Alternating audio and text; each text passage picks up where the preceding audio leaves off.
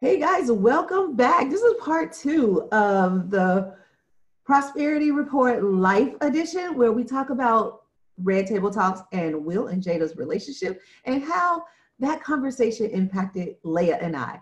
Hey, Leah.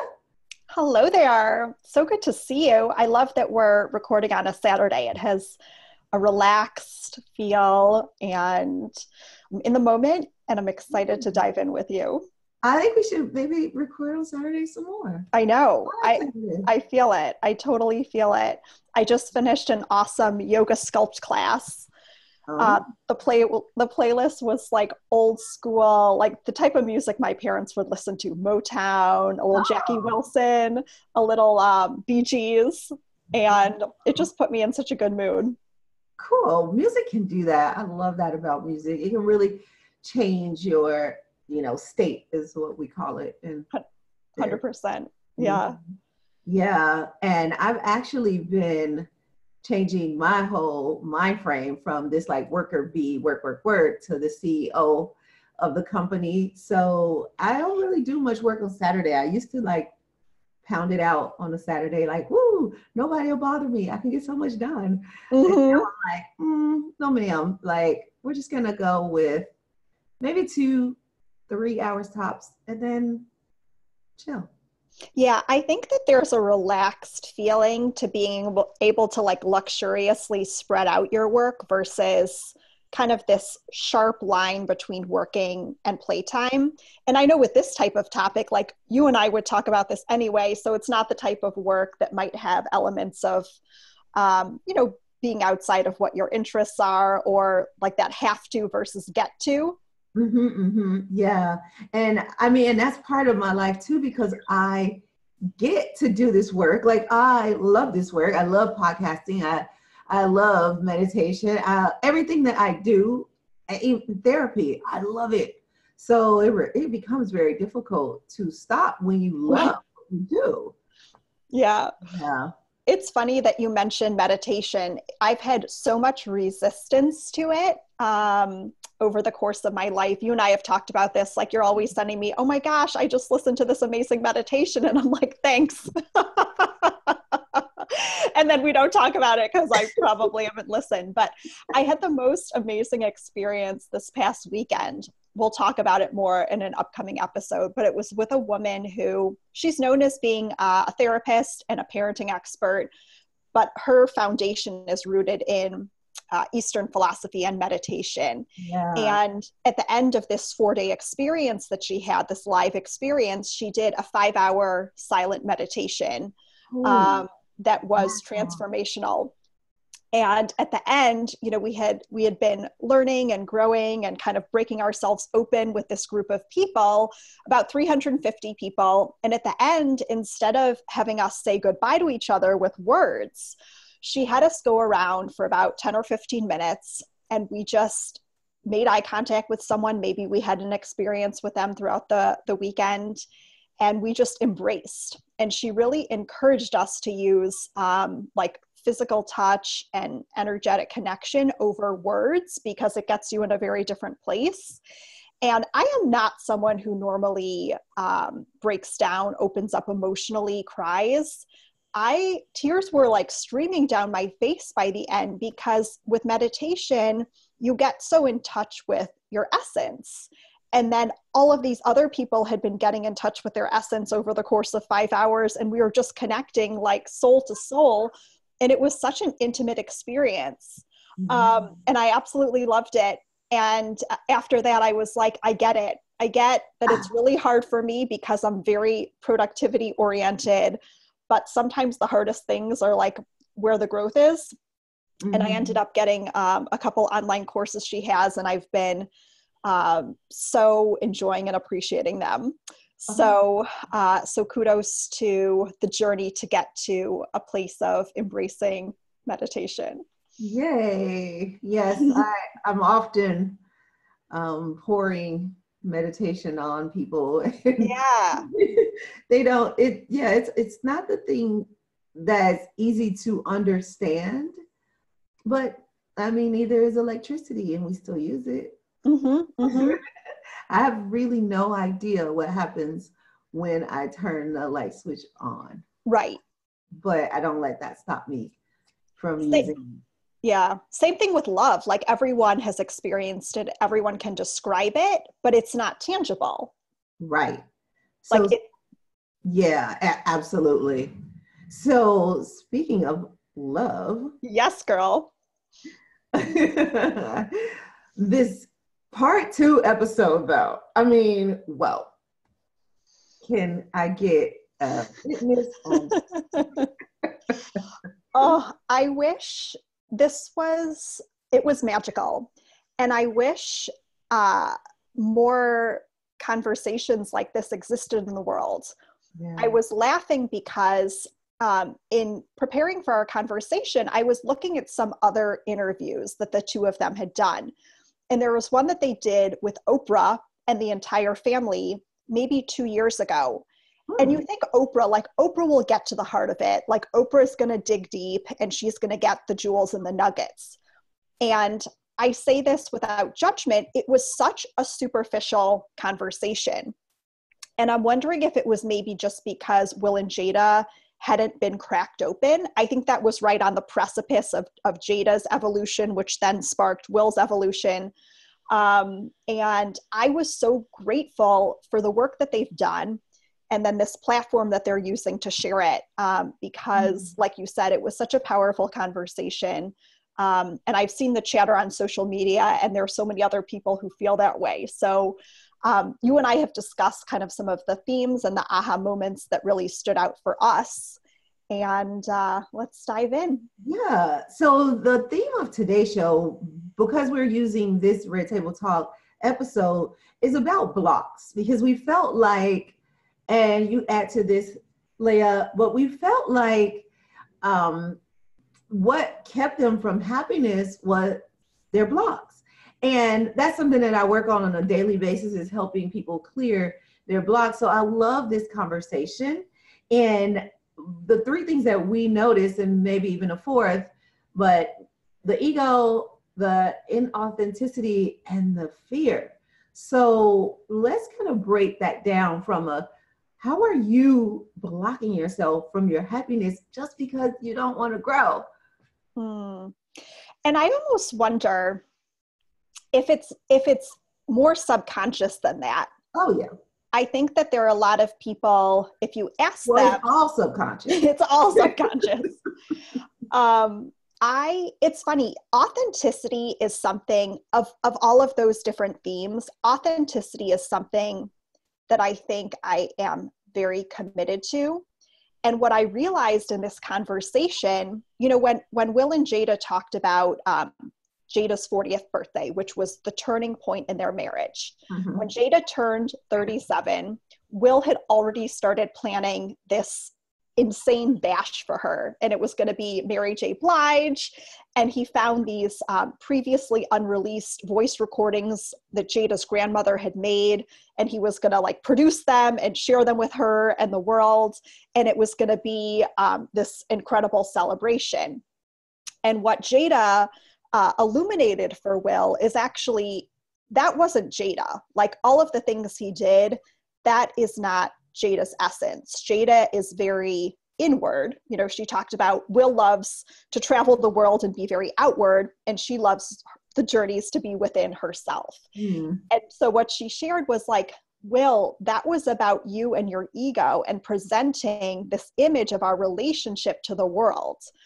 Willow had even alluded to that in the last episode where she said, isn't it cute how daddy has this image of his family and it's really not us? And so I totally lost my train of thought. But what I meant to say was this idea of authenticity. And I think that because of the wounds that I had in childhood, which I think were mainly around being chosen, being part of the group, being picked, being special, a pretty common core wound. I think that I have embraced a life, intentionally or unintentionally, where I'm really working to heal that. And ironically, I haven't had a lot of relationships because I think I keep going back to this idea that like I need to keep choosing myself, and I can't turn externally to get that validation from someone else. Right. And I'm not going to compromise, and I'm not going to be in a relationship just to get picked. Like I'm going to do the work till I get to a point and I feel like I'm super close where I am consistently picking myself. And so I feel like I almost have the opposite dynamic than what they described. I think a lot of people settle for relationships where they can't be authentic and they're living in fear and they're putting on this show and they're wearing masks because of the fear. And I think I might have almost gone in the opposite direction where I put up obstacle courses and walls so that I can really make sure that I'm entering into an authentic partnership. Yeah, but you can't. It's like that's rehearsal. What you're doing right now is rehearsal. And you won't know until you get into a partnership. Because if you think about it, without each other, Will and Jada wouldn't have discovered what they discovered. Mm-hmm. Even in our relationship, you and I, without you, there are things about myself that I don't discover.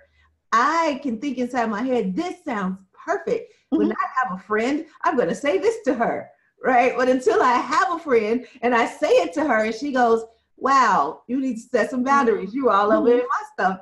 Make decisions about your life. I make decisions about my life, whatever the thing is, right? Right. So you don't know until you get in a relationship. So really, we rehearse.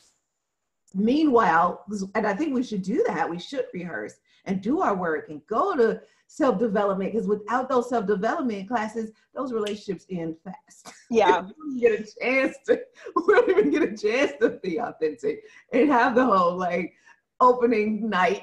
Yep. There's this quote I love by Esther Perel where she says, in every relationship, there's one person who's afraid of losing the other person, and there's one person who's afraid to lose themselves. And I think that I am petrified of losing myself. And that's something that I definitely bring when I'm considering a relationship, you know, when I'm dating, when I'm entering into a new relationship. Which one of those do you think is you? That's a good question. I don't know that. Oh, wow. That's a tough one, because I have been like easy to go, like, okay, see ya. Oh, but bye. Like I'm not, so maybe then that means that I'm not going to lose myself. Like I'm not in fear of losing myself at all. So much that I will let you go, but I'm also not in fear of you leaving, because I know it's billions of people in the world, billions. So I'm bound to meet another one. Yeah. Yeah. So I guess it would have to be afraid of losing myself, which is why I'm so easy to let go. Yeah. Because I'm a particular kind of person, but I am like in love with the person that I have become. Not so much that I'm not growing, ready to that next person, because I'm also in love with the person that I'm becoming. So if they can show me that, but my fear would probably be that they couldn't show me that. That's my biggest fear. Like, oh, darn, like you haven't evolved enough to help me. Like, come on, I need you. Yeah. But they talked about that a little bit in the episode, that we really need to pull away from each other in order to find ourselves, especially if we get into a relationship early on at a young age. When we're in union, it's so easy and automatic and natural to just turn to the other person and blame them and project your stuff onto them. It's only when you're separate that you can, like Will talked about, reading 50 books in order to better understand himself and his relationship. And Jada talked about really coming to terms with a lot of the fears and baggage that she had from childhood around men and relationships. And it's really hard to do that when you're in a close union and partnership with someone. Did you agree with what they said they are? Oh yeah, absolutely. Yeah. However, I think that that's the best place to do it. However, that's not how I've done it. More so the way you have. But I do think that in a relationship is the best place to do it, because you can do it faster. The way you and I have done it, it's a really long road to like pour all of this stuff into yourself and wonder, without doing a taste test, if the recipe is right. Yeah. And so they are in it, and because they're in it, they can see really quickly if the stuff is working. Oh, did I execute on that, thing that Dr. Shefali suggested? Mm-hmm. Oh, no, I didn't execute on it very well. Oh, did I execute on, what Esther Perel says? No, not really, because my spouse or my partner didn't respond in a loving way. So I probably projected more fear onto them. So how can I shift?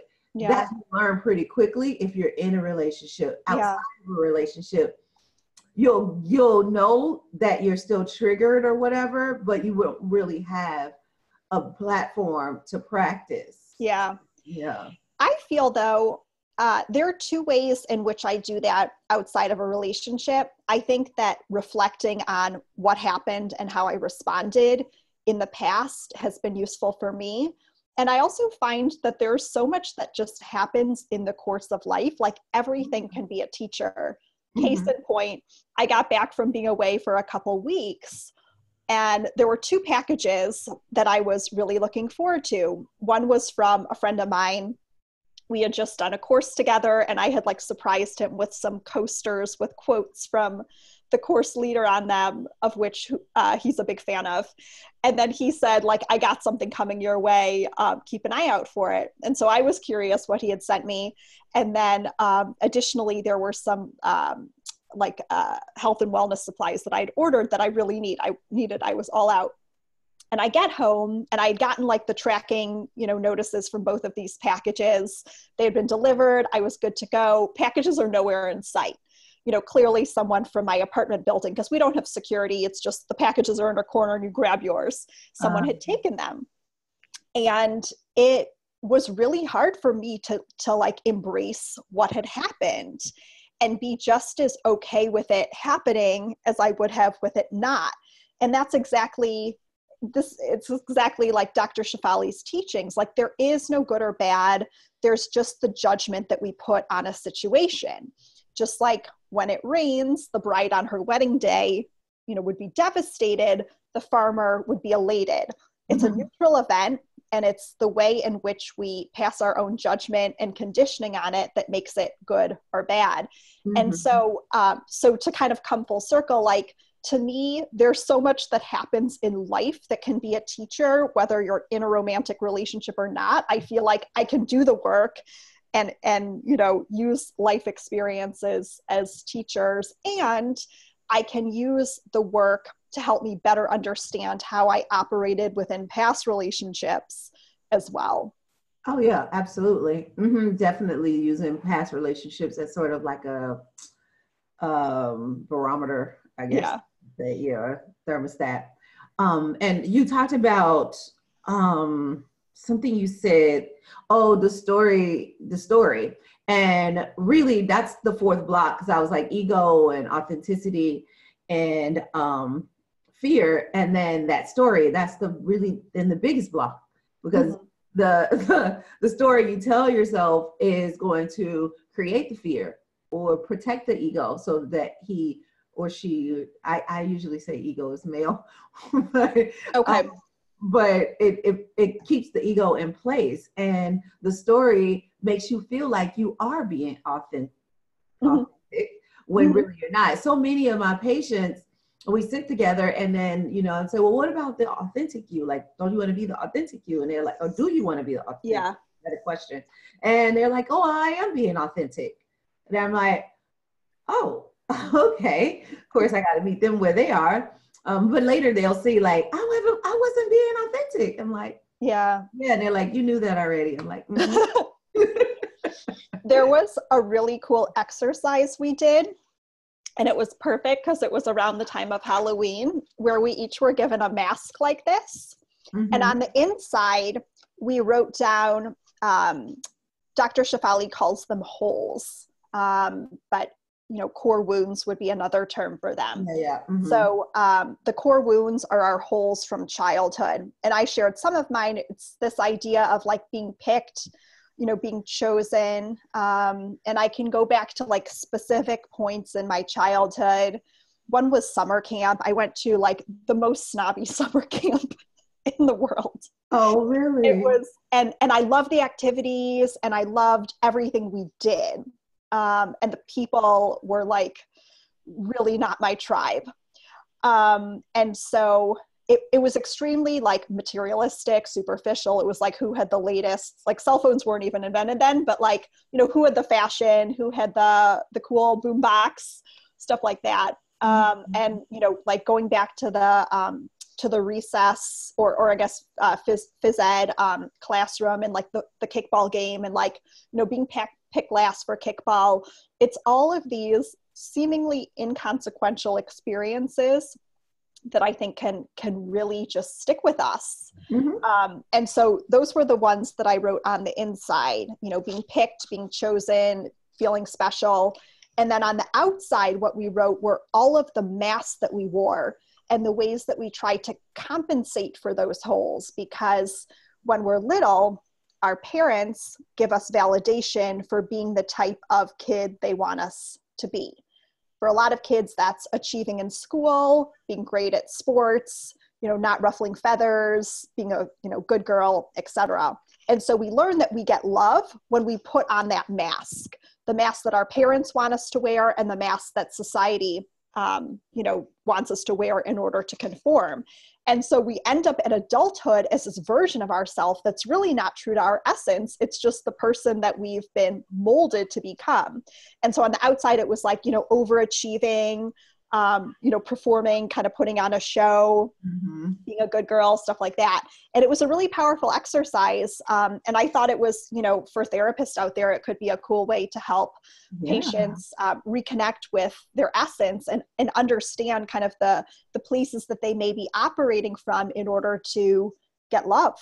Yeah, I could so see that.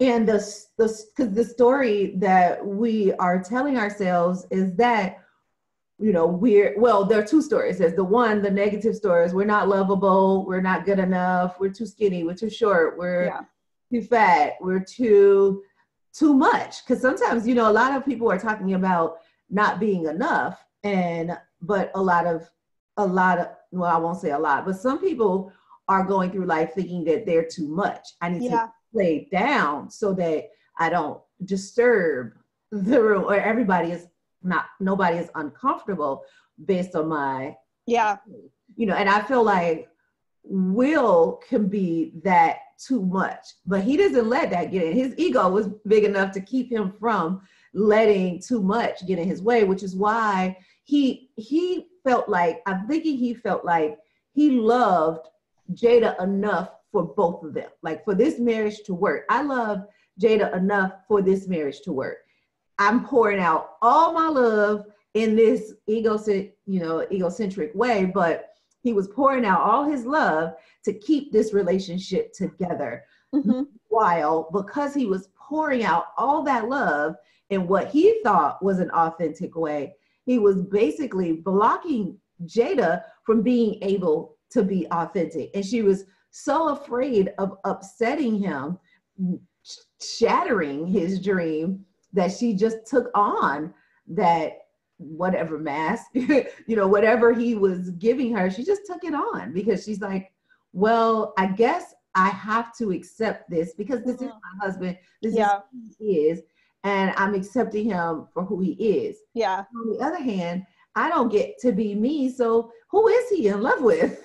I love what you just shared because I feel like it got to the essence of pain, which was one of the themes that we shared at the beginning of the show. And so Will mentioned this, that he was often operating from this place of being the little boy that just wanted his mom to say, you did a good job. And so that's what he associated with love. And so fast forward to his relationship with Jada, he's building her this insane like estate, and he's creating this incredible party for her because he's operating from this place of a little boy who just wants the person that he loves to say, you did a good job. And then rewind to the show where Jada talked about being on the island. And she said, like, forget the huge house, forget everything. Who are we if we're just on an island? She didn't want him to do, she needed him to be, B-E. Mhm. And I think that that was such like a pivotal moment in the show and in their relationship, where Will got to a place where realizing, you know, he didn't need to perform. Like he had mentioned, like, I felt that making money and winning in life equaled a great relationship. And he was able to get to such a point of pain that he was able to destroy that belief and get to, you know, that next level in his relationship. Mm.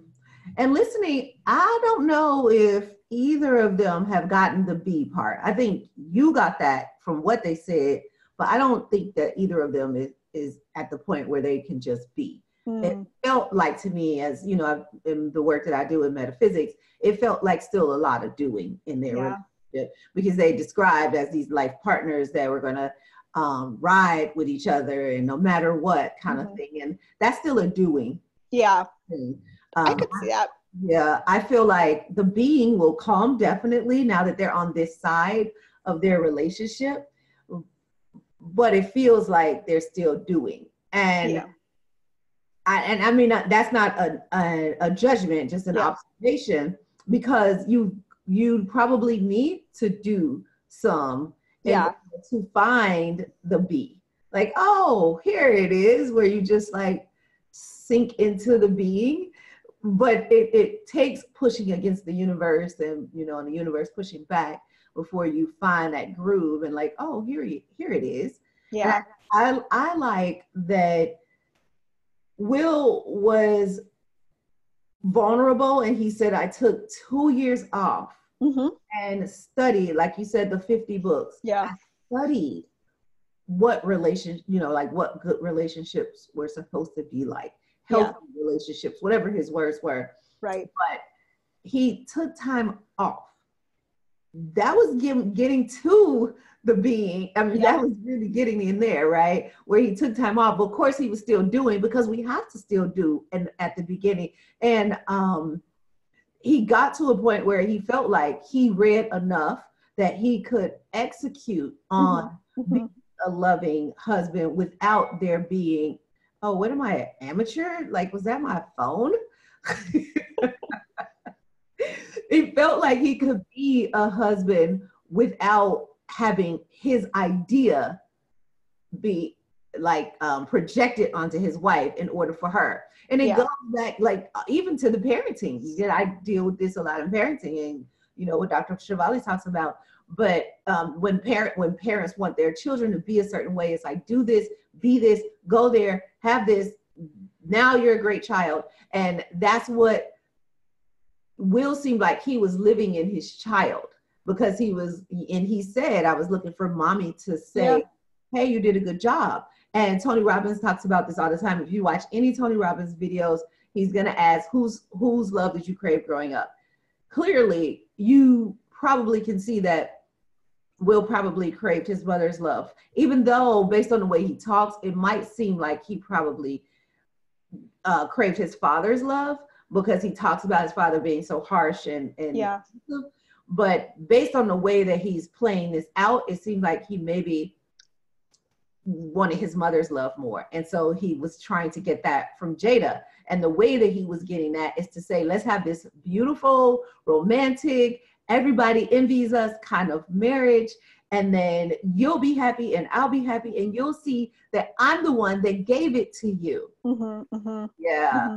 But he never was able to give it to her because of those blocks. The ego was in the way, because the ego was like, I know what a happy marriage looks like. Don't worry, babe. Don't worry about those things that you want. Right. You. Right. And they even talked about like this, we have this idea that in order to be valuable, we need to be needed. And they said that the evolution of their marriage happened when they realized that they can be kind of self-sufficient, self-sustaining individual people that actually don't need each other. And that was a more elevated point in their relationship. Yeah. And that's rare. So super rare. But what I wanted to share is I actually feel like if you look at the Red Table Talk series, to me, that's Jada being. And even though it's you know, it's a production and they're creating something tangible, to me, this show is Jada's essence. And it's the way that she's sharing it and being of service to the world.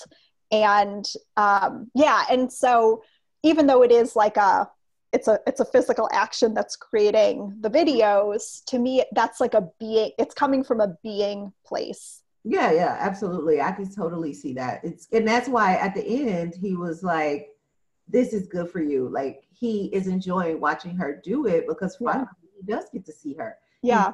He gets to see her. And last show, we talked a lot about the masculine and the feminine. And this is her and her feminine energy connecting and sharing and having girlfriend time. Because that's a lot of times what it is. It's just her having her girlfriend time and being able to pour out what she's been through and receive, which was, as feminine, that's what we do. We receive. Yeah. And men, not necessarily. They don't necessarily receive. But women, that's our essence. That's how we were created. And so she does a lot of receiving. She sits and she listens. But I have to give it up for my girl. Willow does the most receiving ever. She is so good at listening, so good at receiving, being a part of the conversation. And even though this wasn't her conversation, she played her part so well in this episode. She didn't have much to say, but when she did say something, it was powerful every time. But, never fails. Never fails. Willow doesn't fail me. And even Will said, like, Willow has been his greatest teacher. I think in some ways Willow might have been, or might have had the audacity to call him out. Like the whip your hair example is perfect. She I love that they refer to him as Mr. Jay-Z, but Will had obviously created this partnership with Willow and Jay-Z, and Willow was like done. She'd done it. She'd gotten the experience and she was ready for the next moment. And she helped Will see that what he was creating through her was him and it wasn't her. And Willow in that moment, I think, had the audacity to very gently and lovingly call out her dad. And maybe that even gave Jada, the strength to do it then years later at her 40th birthday. Mm-hmm. And to me, now that you bring that up, Willow is being. She has been being all through her life. Wow. Now that we've said, and I always give her props, but this always. Yeah. But this is a great example of being, because she was being herself, being her authentic self in every sense. But because we are moment to moment beings, she got to the moment where she was like, all right, that's enough. No more singing. I'm done with that. Yep.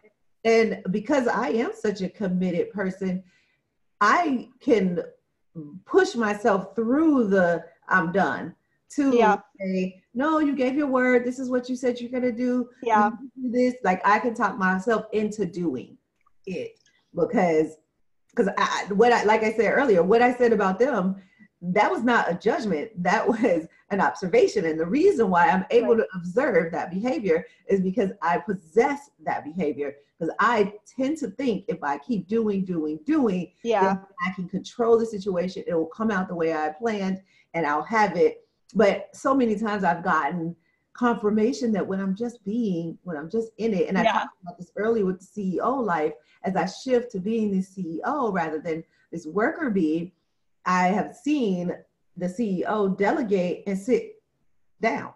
Yeah.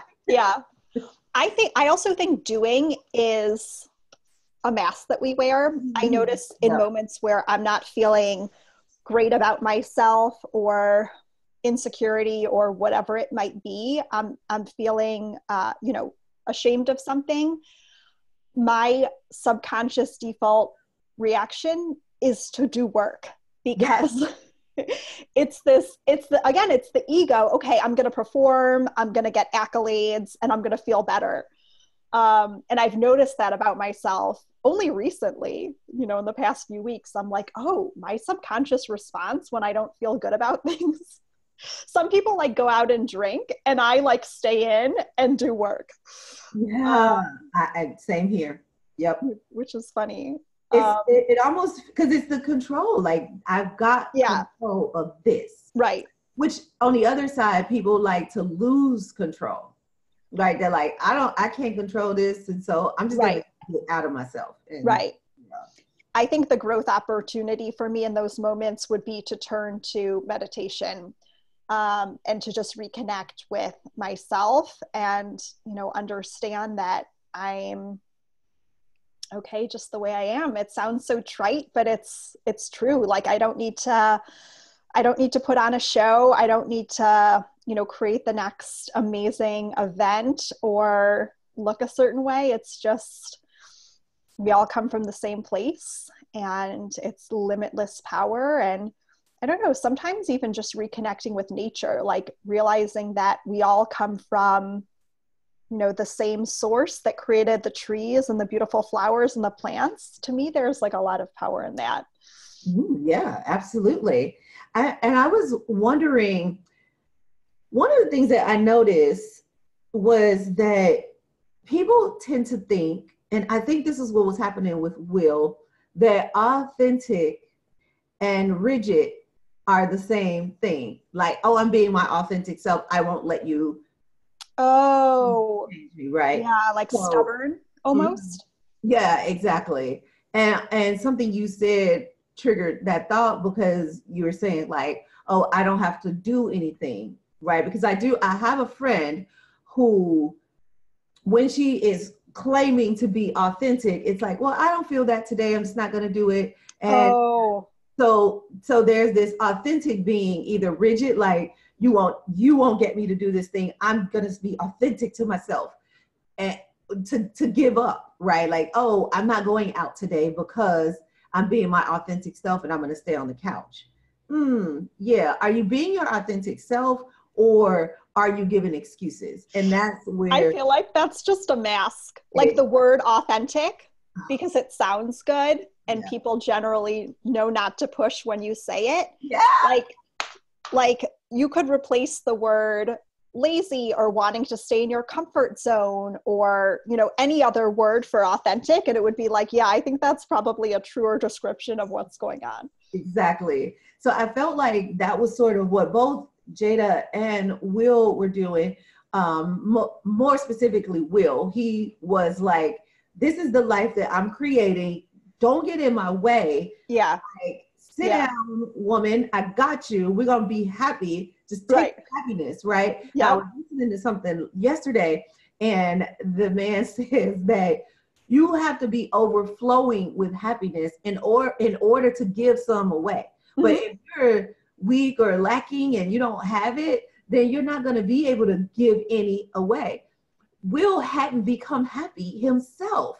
No, that was performing. Exactly, he was performing. So how could he then make Jada happy, so to speak? Because I don't believe in making anybody happy. Yeah. How could he share any happiness with Jada if he didn't have any to give? And so he thought that he was giving her happiness when he was giving her ego. I'm going to show you, I'm going to control this life we have, and it's going to be fine. So smile. And she did for a while. It sounded like she did for a while, but after a while, she couldn't anymore. She's like, I can't. Yeah. I don't even know who I am. Right. So I can't be authentic. I'd love to be right now, as authentic as I can be is broken. Mm-hmm. Yeah. Yeah. What did you think about, I thought this was so provocative and interesting when Will said, we now no longer have deal breakers in our marriage. And that's how they define unconditional love. And I wish I had the wording a little bit more accurate, but it was something along the lines of, you know, so oftentimes we go into a marriage and we say, we'll remain happy as long as they do X, Y, and Z for us. Mm-hmm. And they flip that on its head.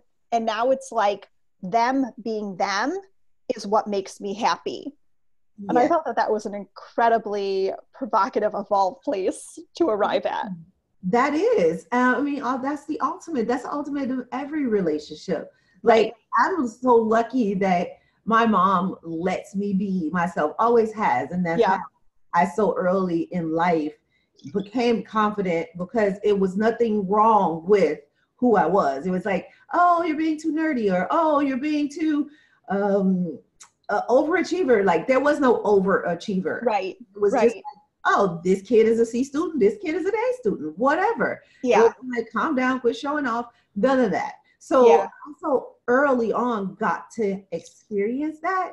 But if you don't get to experience that, where somebody allows you to be yourself, then you get into relationships and you form what you think is going to be right for this person. Now, don't get me wrong, I can be a chameleon. I possess that skill. Yeah. I can walk into anywhere and become that room, or I can change the air in the room and make them all become me. Yeah. I don't want either one of those really, but I have the power to do those. And so really going back to the being, if I'm really authentic, if I'm really confident, I can just be, and I can allow them to be. But it doesn't always happen like that, because we feel like, no, I need you to be a certain way in order for me to be happy. You got to show up like this. Or I'm like, in order for me to be happy, I've got to show up like this. But if I don't have the right hair, like just today, yesterday I posted this thing on social media, and one of my fans or friends or whatever said, "You look so beautiful." I'm like, oh, that's interesting, because I didn't feel that. I was like, I'm going to go ahead and post, even though today is not the best day. I went ahead and post. So for somebody to see, you have no idea what you look like.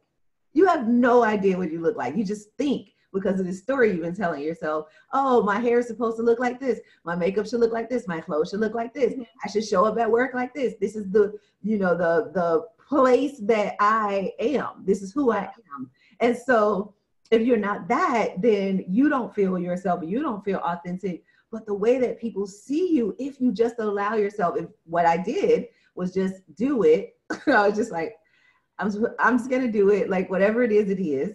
And somehow, without even trying, because I didn't, still ended up being beautiful. And that is what we can be on the days that we just be, rather than do all the stuff we feel like we need to do. So I loved that they were able to get there, because just like the reason why we're having this conversation is that we're hoping that more people possess the idea, or more people encourage the idea of looking into your life, or examining it and saying, what do I need to release, or what do I need to embrace, so that I can live authentically and I do get to be in love with myself. And there are no deal breakers, because otherwise, Leah, you piss me off and I'm gone. Right? And I don't have a friend, because I let whatever you do, now it's my stuff, not yours. It was my stuff, but I'm going to make it about you. She shouldn't have, and we would still be friends. And so I've done it in the past. I've cut people off. Like I already talked about, especially in romantic relationships. It's like, oh, didn't do that, gone. So, but learning that you don't have to cut people off just because they don't do the thing you need them to do, then, oh, wow, deal breakers gone, and we can just love. But the great thing is, they said that they're staying in that relationship. That's what they said. But you can still, oh, well, actually, Jada said it too. Like, I'm going to live on one side of the house. You're going to live on the other side of the house. But we're staying in this. And so that's another way of not leaving, but being in it. Like, you don't have to leave the person. We feel like we have to cut people off. We might be cutting our growth off if we do that. Well, that's why a lot of people, I think, piece out of relationships, whether it's in the early stages of dating or a long-term relationship, is they get triggered and it's very uncomfortable. And they might not even have the self-awareness to know what's going on, but all they know is that when they're with the other person, it's uncomfortable. And oftentimes when you're left by someone, you take it very personally. We were talking about this in my Esther Perel discussion group on Facebook the other day. There was a woman who, she had been in a 3-month relationship with a guy. The guy was very strongly pursuing her in the early stages, doing all the stuff, seduction, really trying to impress her. And then he very quickly pulled back, not in relation to any big event in their dating experience. And she took it so personally. And we tend to personalize things that are going on inside, probably at a subconscious level, in the person we're dating. And I certainly have done that and have been guilty of that. And it's only through the work I've done that I realize, oh, that had nothing to do with me. Got it. Yes. Oh, you were going to say something. Well, what I was going to say is I feel like we've been, this is one of our longer episodes, not surprisingly, so much juicy content, but if you're someone who's looking to connect with yourself and not really sure where to start, one of the resources that Kanae and I have mentioned a couple times is this woman, Dr. Shefali, and she has a bunch of online courses, both meditation as well as things that are a little bit more on the psychological level. I'm doing one right now called Year of the Awakened Heart, which I highly recommend. And Kanae, do you have any resources you would recommend? Oh gosh. So many, I'm sure. I recommend my own resource. Yeah, go for it. Go for it. Prosperity Club, because really Prosperity Club is that helps you align with your true authentic self, like your idea of prosperity, how you want to show up in the world. This is the work that I do. This is what I teach on an everyday basis. And to see people go through it, like transition through it, is so beautiful, which is why I loved this episode so much. But before we end, it was one point that I wanted to make, and that was on the leaving. And they said this in the episode. A couple of times I've said, staying helps you grow, but I'm not saying that leaving is not appropriate. Yeah. Because there are times where you get to a point and you're like, I'm done. I learned the lessons I need to, and it's time for me to move on. Yeah. Divorce is sometimes imminent. That is the next final step in this relationship, or like logical step in this relationship. So like they said in the episode, I'm not saying stay. I'm not saying stay, because I haven't done that very well. So if you need to leave, then leave. Yeah. Especially if you're not in a healthy relationship, like you being hurt or abused, or it's just not healthy. And even if you're the one that's inflicting the abuse, so you need to be the one to leave and allow that person to go in a different way. So I did want to say that, because sometimes leaving and sometimes there's an end. Things come to an end.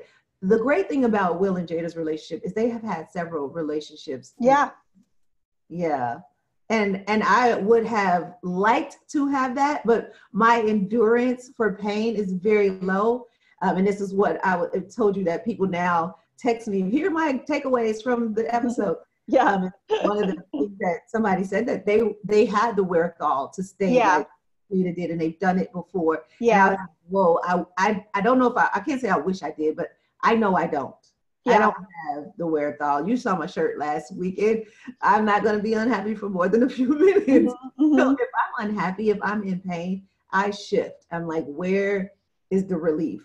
Yeah. And because of that, that is why I created Prosperity Club, because I know people are looking for relief, but it doesn't mean leaving all the time. Sometimes it means, what is it about this person that I need to accept? And my course on Insight Timer is about controlling the controllable, which might be just to accept where you are right now. Sometimes that's all you can control.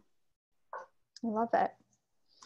Yeah, so I guess that's our episode for today. We are totally over. So glad you guys, if you made it to the end, we're so glad you made it to the end. And we want to encourage you to keep coming back. This Prosperity Report Life Edition is something new that we're doing. We want to see if you like it. Put in the comments, tell us, let us know. If you like it, we'll keep doing it. If you want to interact, find us on Facebook. We are Leah K. Marshall. Well, Leah, are you Leah K. Marshall on Facebook? I think I'm Leah Marshall on Facebook. So it's either going to be on Leah Marshall, or it's going to be on Kanae Quarter. It's on either one of our, but you can see the video version of this if you want to, or you can go to my website, kanaequarter.com/videos, and you'll see the video version of this, or you can listen on the podcast anywhere where you like to listen to podcasts.